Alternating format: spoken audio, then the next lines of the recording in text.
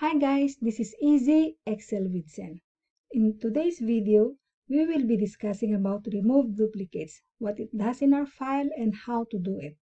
Basically, this command remove duplicates will remove any duplicate entry in our data file.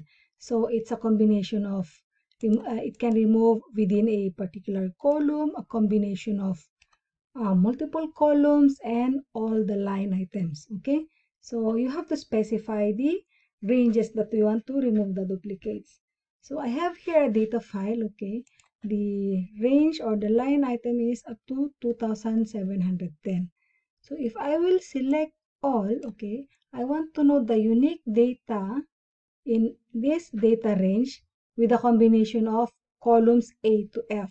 So it will give me only a unique data in each row.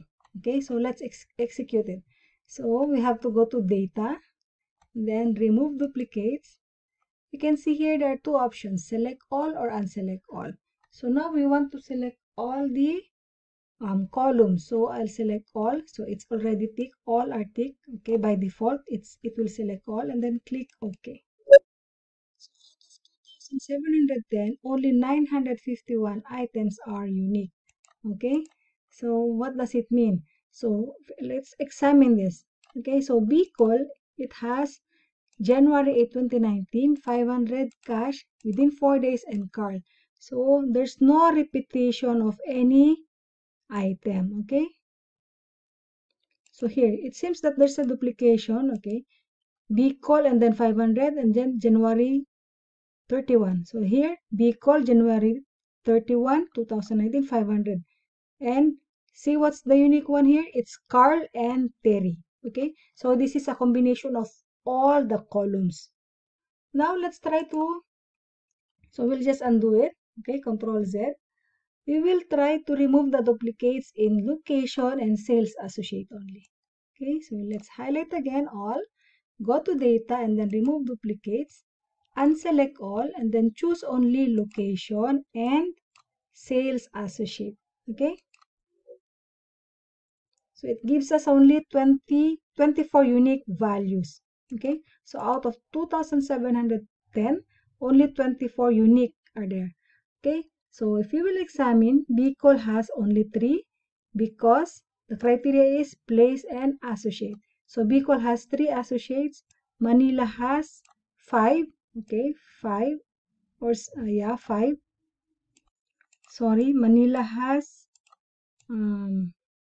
8. Okay, 8 lines. So same way with the other places, it is giving the unique data in each row. Okay, so what if I want to remove the duplicates? Let's undo this again. Okay, undo. So this is the 2710. We want to remove the duplicates in posting date.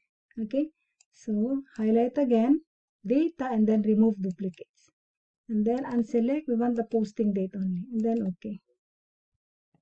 So it gives us 51 unique values or 51 unique cells or rows only. Okay, so let's validate. Okay, so let's check BCall now. So BCall, this highest value 57,225 and January 31. So our criteria is January 31. Let's just undo it. Okay, Control Z. So this is the 2710 line items. We'll just filter it with January 31, 2019. Okay, and then BCall. How many January 31 in BCall? There are 11 line items or 11 rows, but it captured only or it retained only 57,225.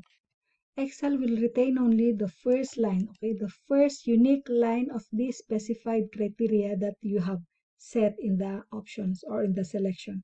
Okay, so that's the limitation of this command.